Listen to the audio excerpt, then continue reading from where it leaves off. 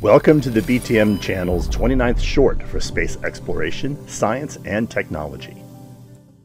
Virgin Galactic revealed its operational cabin layout on July 28, 2020 for the SpaceShipTwo suborbital commercial spacecraft they will be using for their space tourist business.